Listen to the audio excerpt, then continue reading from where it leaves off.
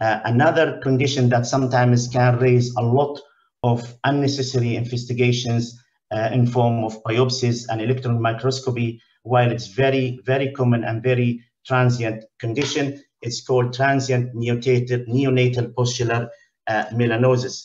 You can see here, when you see this baby in the clinic, a lot of differential diagnoses will cross your mind, like herpes simplex infection, shingles, congenital bullous diseases, or even autoimmune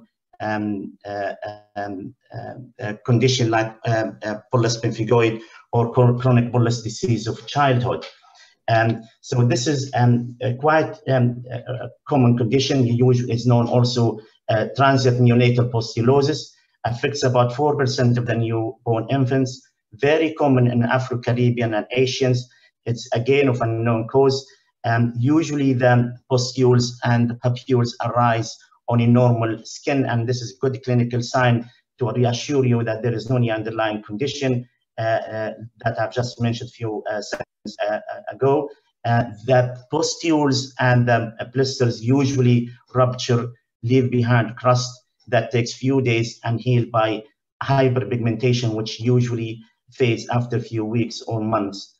Again, there is no need for any biopsies or necessary investigations, and apart from using moisturizer creams.